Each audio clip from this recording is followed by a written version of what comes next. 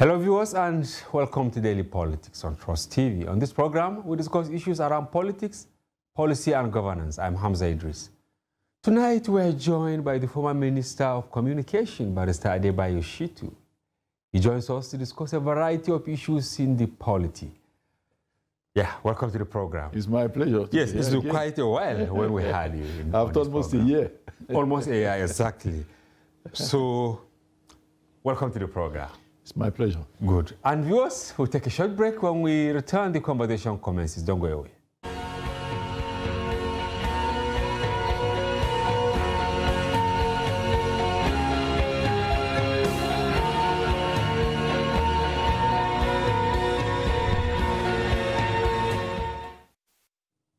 Yes, welcome back, Your Excellency. Yes, we have a new government, a new sheriff in town. Did you play any role ahead of the commencement of this government? Well, as with all sense of humility, I would say that I have been a professional politician. Yes. For upwards of 45 years. Wow. And because I started politics in 1978. And so, I mean, I have always been active. And so, as a member of APC, I found it as my duty to contribute to the emergence of a president on the platform of APC. So, about 1.5 years ago, I initiated the establishment. At that time, it was Asiwaju Tinubu Presidential Campaign Organization. Okay. Later, I was persuaded to change the name from that to Asiwaju Tinubu Shetima Coalition for Good Governance. At the last count, we had 1,141 support groups under my leadership. We have retired generals, we have professors, we have all kinds of professionals. And the aim of establishing the organization was to drum support for the emergence of Bola Ahmed Tinubu, now president, as the presidential candidate of APC. Yeah. When the organization was established, a lot of people were surprised that I was rooting for Asiwaju Tinubu because a lot of people knew that I had never been an Asiwaju person. Our parties, our path never crossed. I had been in PDP, then CPC, before we. You are a Buhari. You were a Buhari person. I was a Buhari person. Yeah. Buhari person. Are you still a Buhari person? Well, I mean, certainly. I could still consider myself as one. But in determining to work for Bola Ahmed Tinubu, I put myself in the position of a shareholder in a new company, which was just being formed, with a view to employing or engaging a chief executive who would run the company profitably. The company was symbolized by Nigeria as a whole. Okay. And the chief executive was to be the person who would become the presidential candidate, and invariably. So I put all the aspirants at that time, about 11, 12 of them, on the table and said, look, having regard to antecedents, past experiences, and accomplishments, Bola Tinubu was the best, irrespective of the fact that we never worked together before, irrespective of the fact that, and I must say that I didn't support him because he's a Muslim or because he's a Yoruba man. It was simply because he was the best of all the candidates, potentially. Okay, now in the last 2 months, do you still believe that he is the best candidate? I believe so. I believe so. Why? You see, number one, if you look at the most contentious issue of his governance, the oil, subsidy removal. Yes. All the front, runners in the 2023 governorship campaign also agreed that oil subsidy had to be removed. But so using which template? Using which template? Because already, I'm sure you are also a witness to the difficulties Nigeria. Certainly, I am a victim also of the difficulties. How? Of course. Maybe you are the elite. No. I mean, currently, I am not engaged in any income-yielding engagement. Wow. So, as somebody who has spent so much time on politics, I remain a politician and I have no regret about it. Okay. But I see the continuing, provision of subsidy over the years as merely postponing the evil day for Nigeria. Because how many of us, or which person among us, will be producing a product at 100 naira and be selling it at 40 naira? It simply didn't make sense. The only regret I have is that our government, that the Buhari government, despite our commitment in 2015 when we were taking over, we committed ourselves to reviving the refineries. Yes.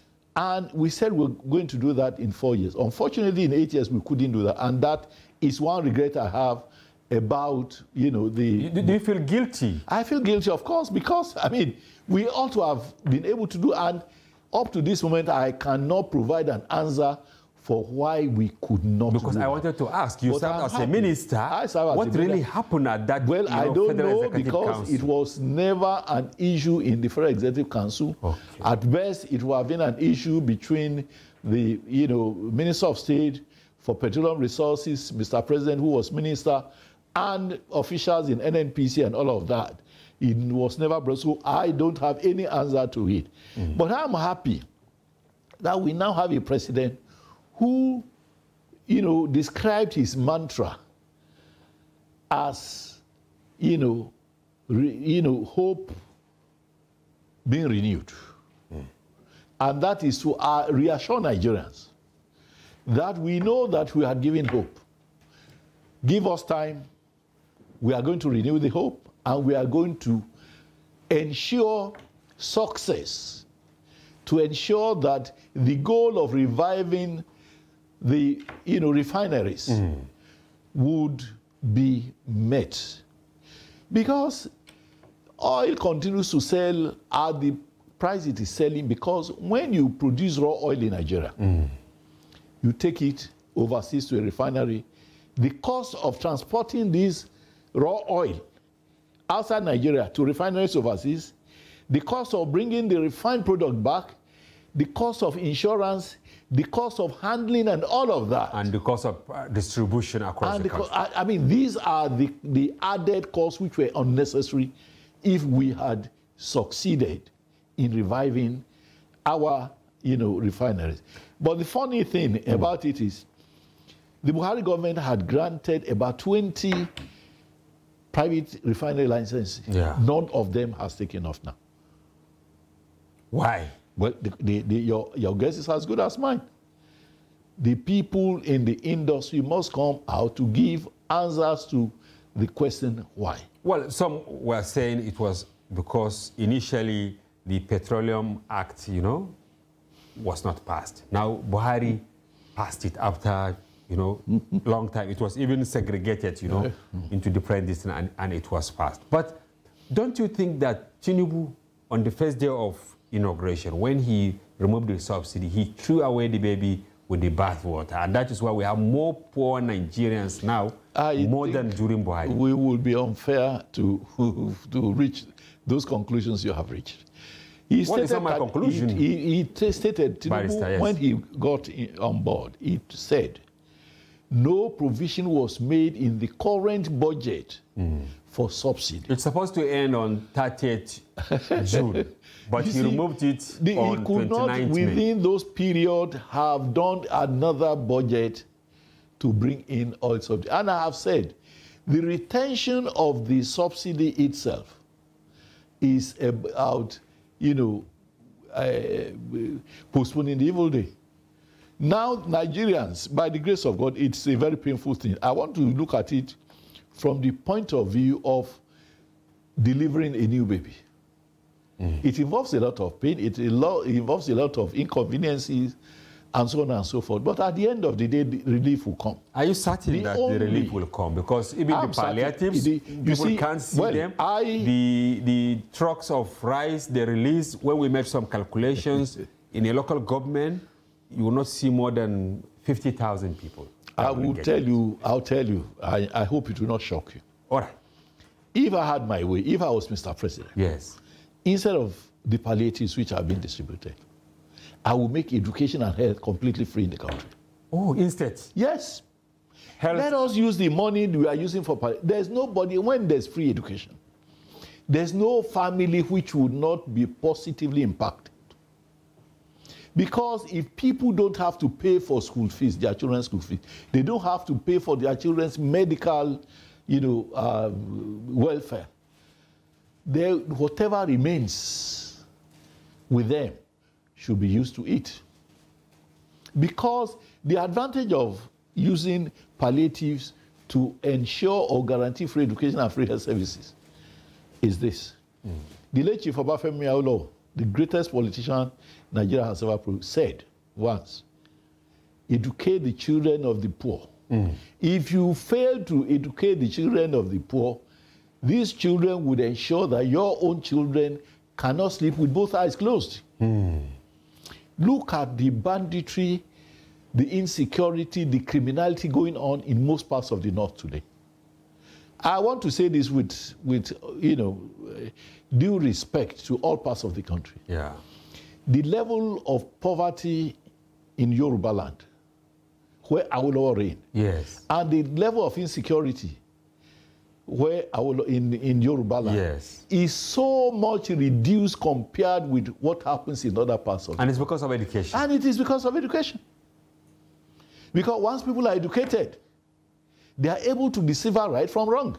So maybe that section is quite different because we only have, maybe abductions here and there compared to what is happening to the Southeast now. If the North is worse. Well, the Southeast is a different kettle of oil. All right. The criminality there is, the excuse for those criminality is the supposed, mirage of looking for an independent Biafra. All right. What Emeka Ojukwu did for 30 months, wasting resources, human and otherwise, and could not achieve. If anybody thinks he can achieve it in today's Nigeria, to my mind, he's just following a mirage. Okay, can we say now President Tinubu got it wrong in terms of actually mitigating the effect of fuel subsidy? I would say that there's, he needs advice, he needs new perspectives to it. I would say that he needs advice. Okay, now this brings me to the issue of the ministers he has appointed. Over 40. The highest number since 1999. Did you expect him to have this large cabinet, or you have some reservations about it? A lot of people will see it as large. But you see, when you know the quantum of work which is available to be done, you don't behave in a manner of penny wise, pound foolish. Okay. For instance, he has brought in a number of innovations to governance. In the past, we never had anything like Ministry of Marine and Blue Economy. That is certainly, that is certainly an opportunity for Nigeria to rake in billions of dollars by ensuring that rather than lumping all aspects of transportation together in the Ministry of Transportation, where the minister hardly knows what is going in the marine and you only have the agencies, NIMASA, NPA, NIWA. Now there will be a minister in charge who would need to concentrate and think outside the box to ensure that Nigeria is able to maximize all the potentials in the marine environment. But we had Ministry of Mines and Steel right from Mines is about exploiting mineral resources. That is different from marine. But there is no state in Nigeria. At that time, Honorable Former Minister, during Shagari, we were young, but we were told that Ministry of Mines, and Steel will revitalize Nigeria's industrial the whole thing, and mining sectors. It was done together then. Mr. President has thought it wise to now separate even mines and steel, because each of it is huge. Is very, very huge and requires a lot of expertise and a lot of innovativeness.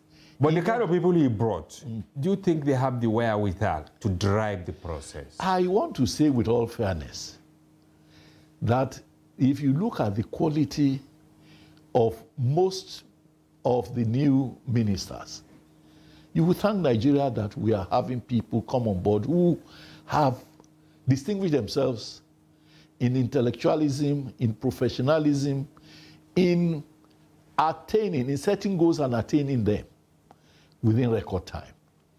I think that what we need to do as Nigerians, having regard to the fact that Bola Ahmed Tinubu has been governor before in Nigeria's most sophisticated state and has distinguished himself. Lagos used to be a slum before he came on board. He turned it around within a short time. Lagos, Bar Beach, for instance, used to, threaten the whole of Victoria Island. I recall that during the reign of Abdulkarim Adisa, General Abdulkarim Adisa, as Minister of Works, he was pumping more than 3 billion naira yearly on the Bar Beach, just putting sand. Just to control it, yeah. To try to control it with sand. And the Bar Beach will come again, the waters will come again and, eat up the entire thing. But then we have a Tinubu come in as governor. And he so transformed the Bar Beach from from the Atlantic threatening to swallow the whole of Victoria Island, into something that is not only stable now, but a new city, Atlantic City, has emerged from that. Some experts are saying that, of course, he has the ministers. Yeah. Yesterday, he held the first Federal Executive Council with them. Many expected that ahead of this time, there will be training for them, show them the ground rules and all that, just like what happened during your days, right? Definitely styles will be different.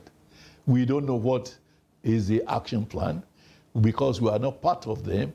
It is only a minister or somebody within the presidency who will be able to actually answer that. But I have really made this suggestion on other television programs that there's need for the ministers to be taken through, some form of retreat, retreat, if you like, to bring in experts to educate them. For instance, if you talk of the marine and blue economy, I know that the minister, posted there is an insurance expert. Oyetola is an expert in the... Was that why he was swapped with... I wouldn't know the... Because some are saying that was why there is this doubt as to whether Tinubu, we actually overrated him at the first instance. Because overrated his capacity. No, but after he selected the ministers, it took a very long time. Look, did he... Even Buhari was governor.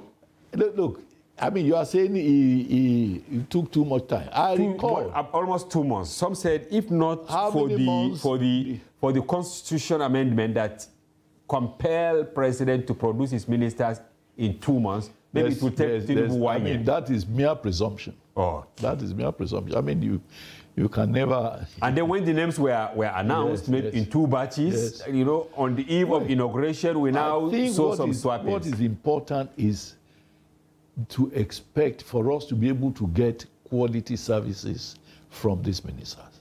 But will they? Planning, you see, it's often said that he who fails to plan, plans to fail. You headed Ministry of Communications during Buhari, and before his exit, he now said Ministry of Communication and Digital Economy. Have you noticed any because some of these semantics, people see them as deceptive. Before I left office, I was at the verge of changing the name of Ministry of Communications to Ministry of Communications, Digital Economy and Postal Services. That was my plan. What do you aim to achieve? The aim is to expose the potentials of that ministry to the public. For instance, I also then planned to break down NIPOS into 6 or 7 new companies. NIPOS? Yes. NIPOS only? NIPOS only. And the booklet I did in 2017 is still available. I hope to be able to present it to the new minister and to encourage him to do it. Unfortunately, the last minister didn't attend, to it. But the proposals are there, where you would have, for instance, a NIPOS bank. You recall that in Nigeria today you have 774 local government areas. Yes. In more than half of these local governments, there are no banking facilities or banking services at all. So my plan was to ensure that post offices develop part of their schedules into banking services, so that the person who is in the remotest village would also have access to banking services.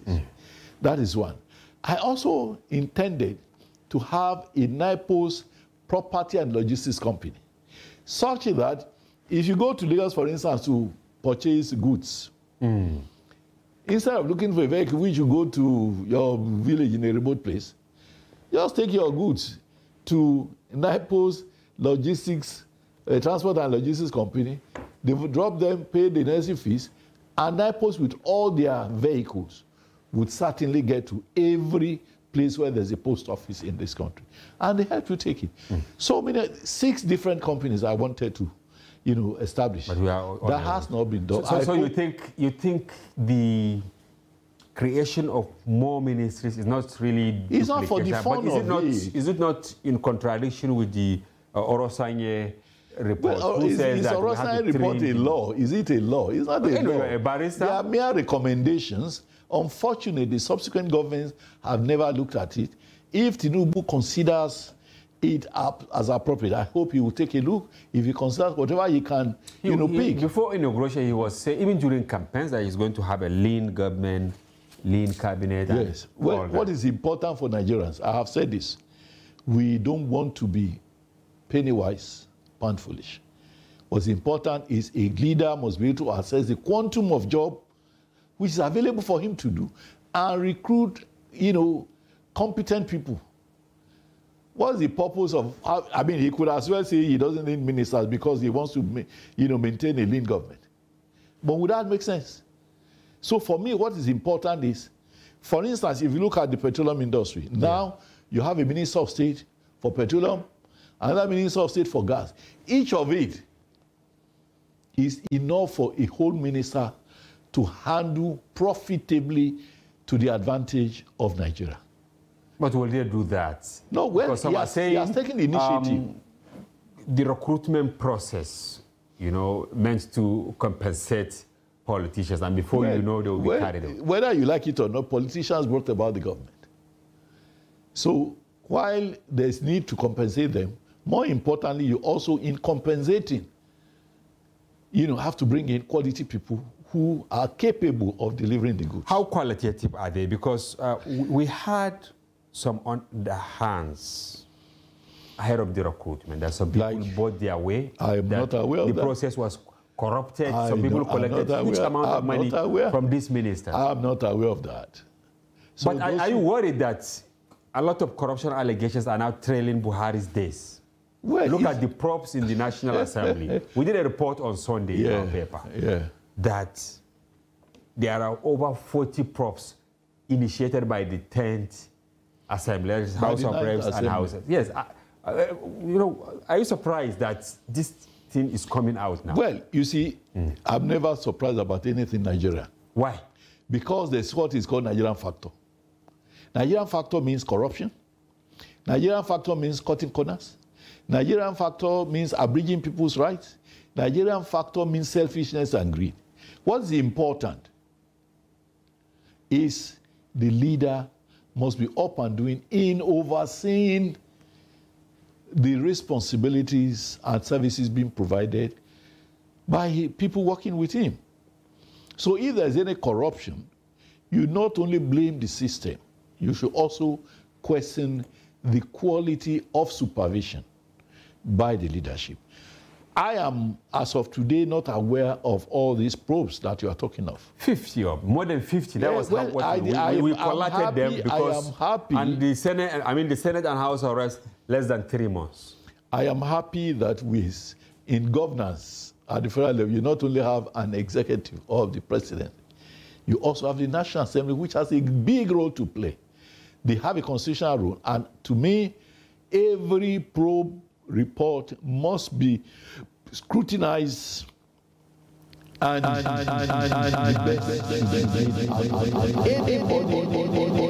is supposed to have solved his heart or to have abused his position.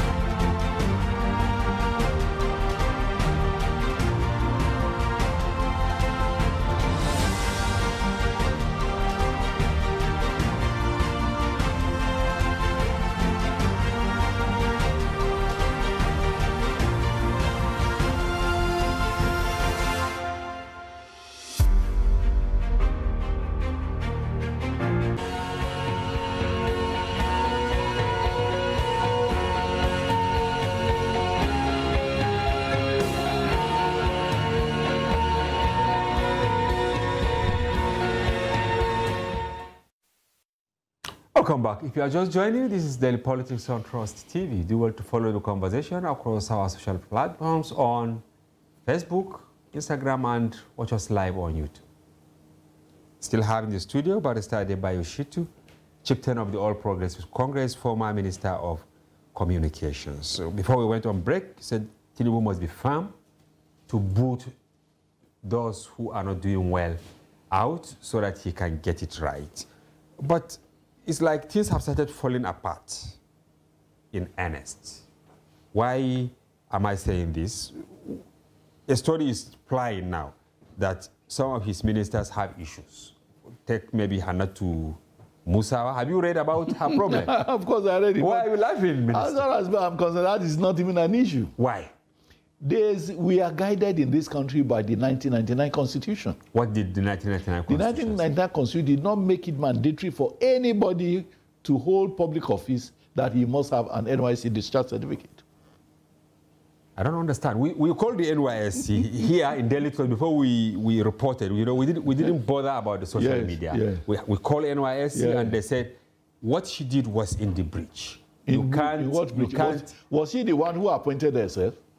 Is the president. The president appointed her, and the president has not broken any law because the Constitution and several court judgments have said to become a politician or a public office holder, you don't having NYSC discharge is not a requirement. In 1979, I contested the election into the Oyo State House of Assembly. I was coming direct from law school, and I contested. You didn't serve there? I didn't. But you know, that thing has been trailing you. Let me say this. Okay. I didn't serve. I went to do higher service in the Oyo State House of Assembly. And my opponent, who I defeated from NPN, he took me to court. This was in 1979? 1979. He took me to court, and the court threw out his case. He said the court should invalidate my victory because I didn't do national service. Even though you were a graduate? Even though I was just coming out of law school.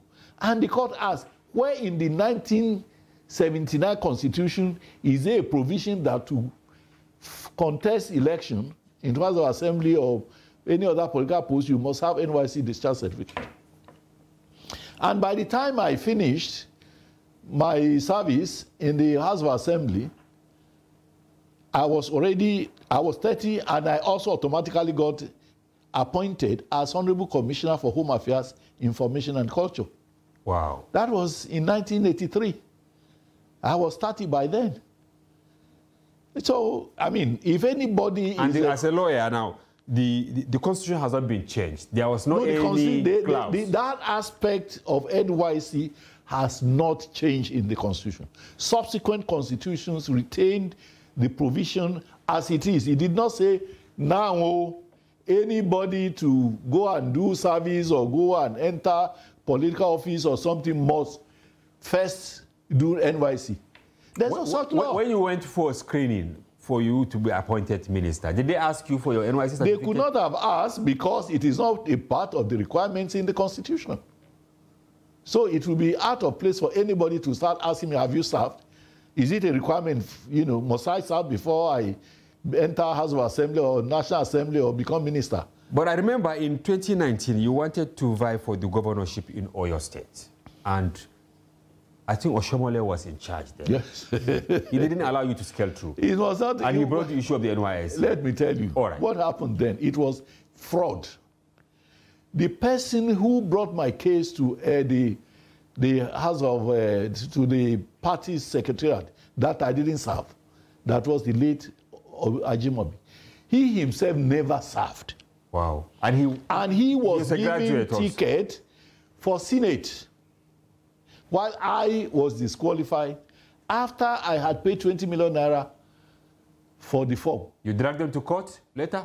I went to court, but somehow my lawyer then also frustrated me. Oh my God.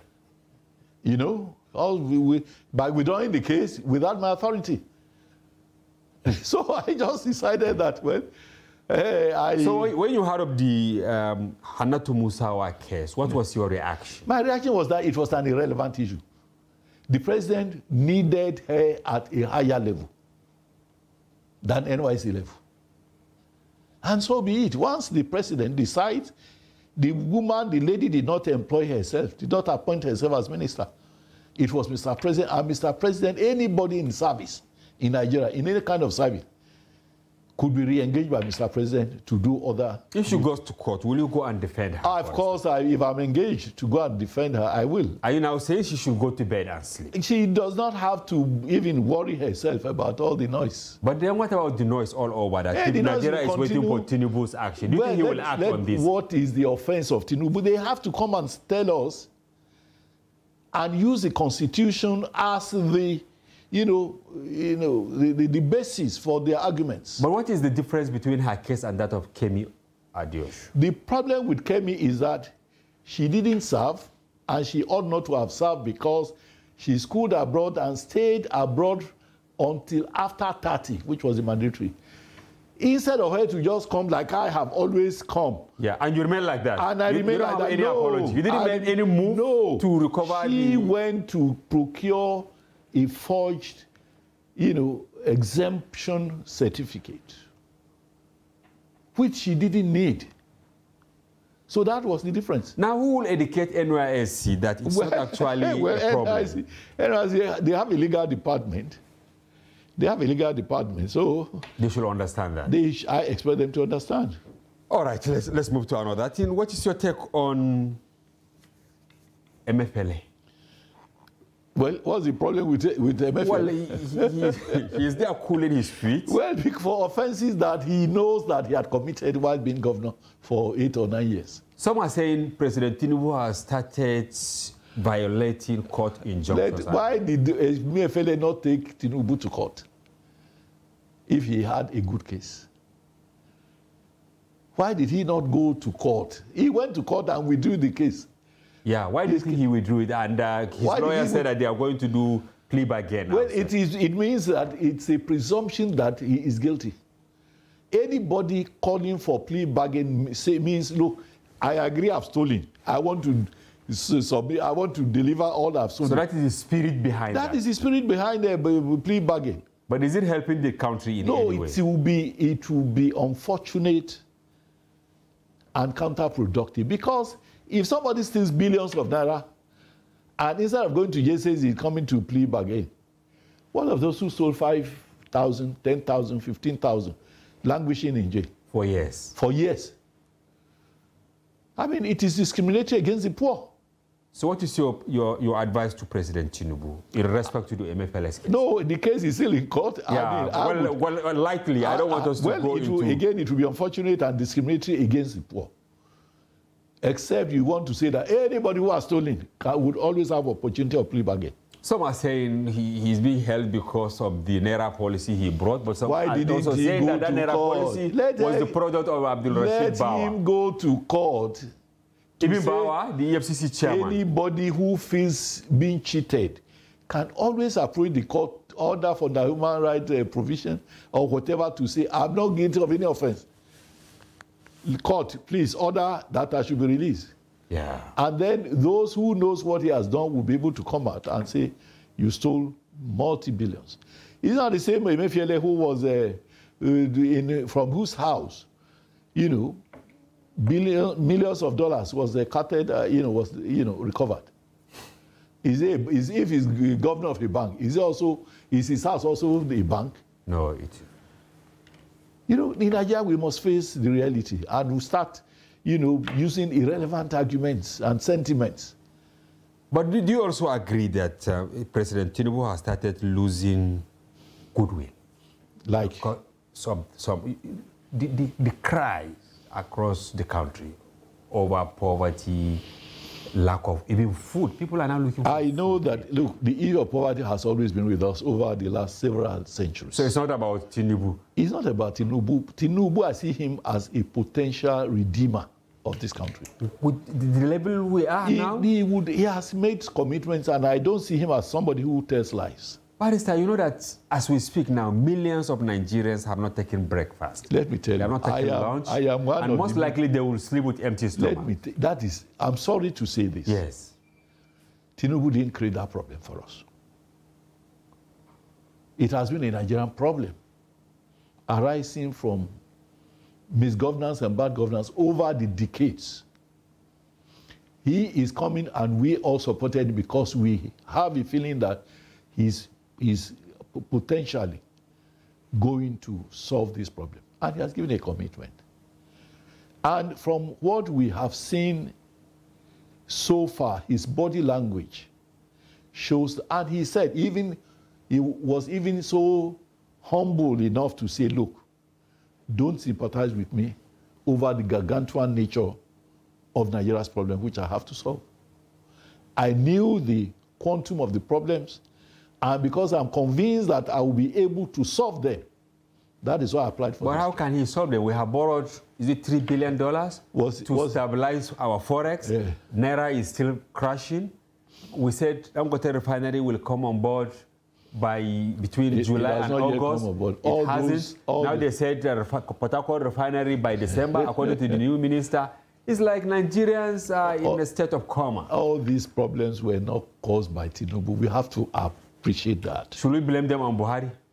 Well, to the extent that I'm part of the Buhari government. Yes. To the extent that we could not accomplish reviving the refineries in 8 years. We should be ready to take part of the blame. Yeah, you said this earlier, yeah. But Tinubu is barely 3 months. Maybe he'll be 3 months tomorrow. And that's why people are saying, if you look at the gestation period for Buhari to lose the goodwill, I think Nigerians gave him over 6 years, because that was why they voted for him after 4 years. It was around 6 years into the transition that they said this man will not be the Messiah. I am sure that things would improve within the next few months. I'm very confident. I'm very, very confident. Okay, now even politicians who work for the president, they are complaining. Yes, that the compensation, I mean, not really compensation, but even getting the right people to drive the process is still problematic. Are you on the same school of thought with this? There's no doubt that every politician who works for an aspirant... Including yourself. Exactly, including myself. Every politician who works for a candidate, when the candidate wins, expects to be compensated. Yeah. But those of us who work for Tinubu should consider ourselves lucky. Some people work for Atiku, some people work for... their own situation is hopeless. our own situation, those of us who work for Tinubu are not hopeless. But how can you say their chances very bleak, especially those? Just yesterday, 2 days ago, we had Atiku asking for secondary and primary school certificates. What is the relevance of those certificates to his case in court? How do you mean?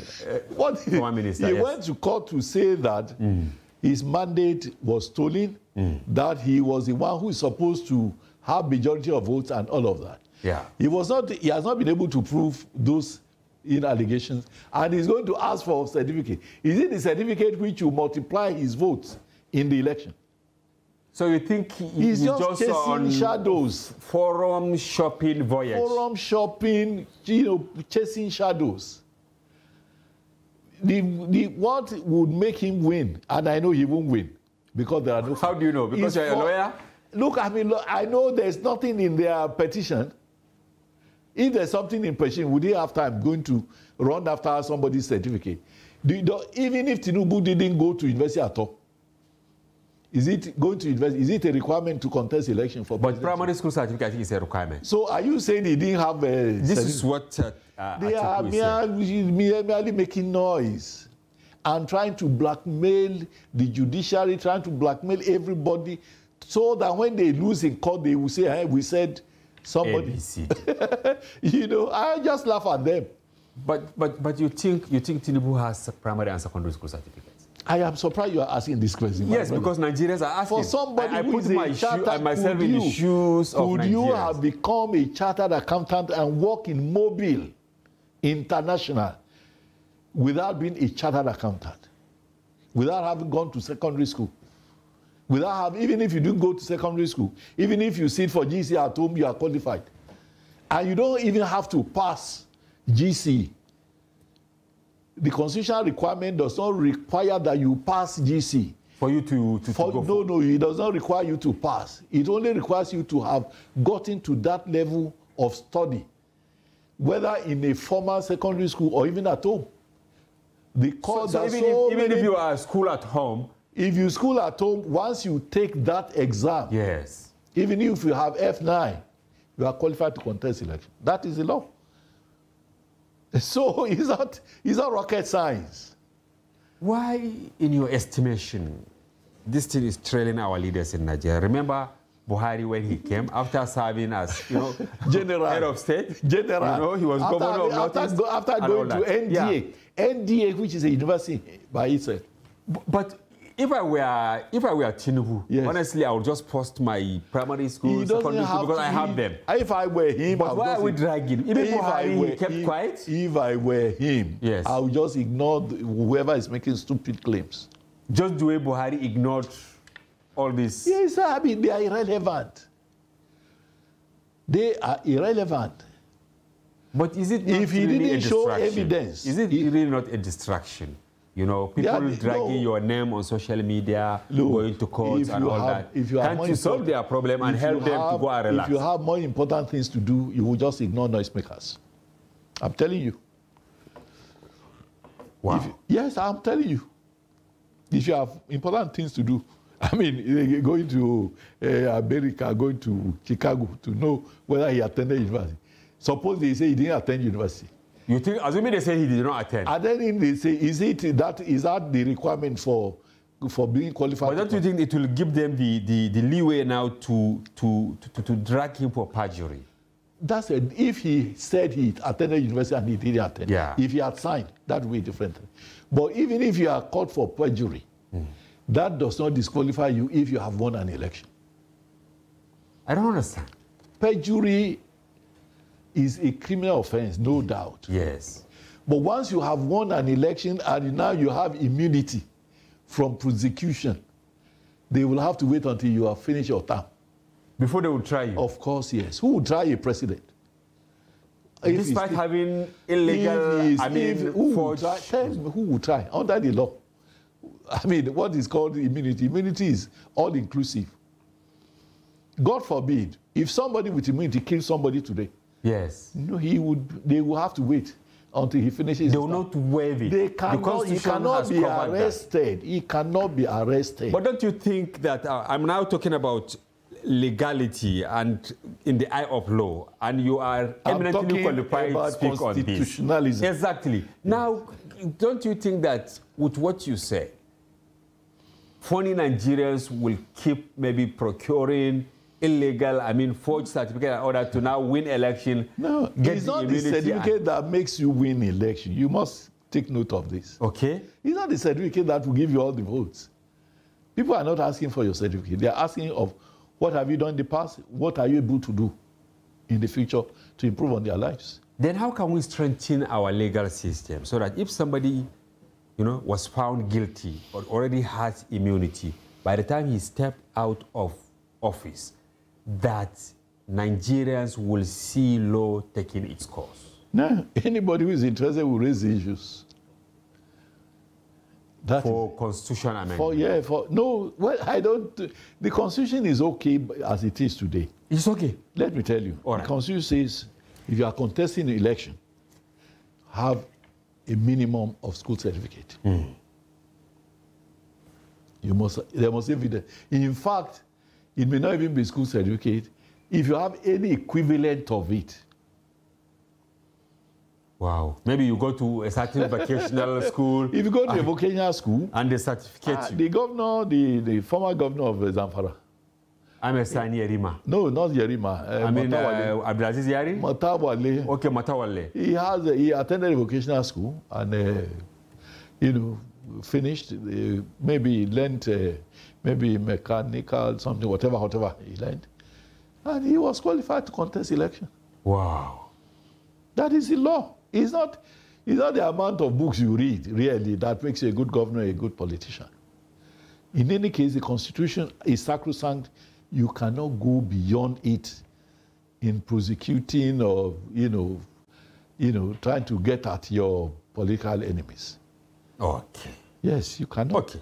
Finally, I want you to advise the president and the ministers on how they can actually drive Nigeria to success. Number one, let me first talk to Nigerians generally. Okay. The president, whether anybody likes it or not, is our president, the Nigerian president. We should accept that. No, whether you accept or not, that is the reality. Including Obi, whether anybody accepts, that is the truth, that is the... So, if he does well, it will be to the advantage of all Nigerians. And we pray he does well. All right. If he misses it, God should not let him miss it. It will be to the disadvantage of all Nigerians.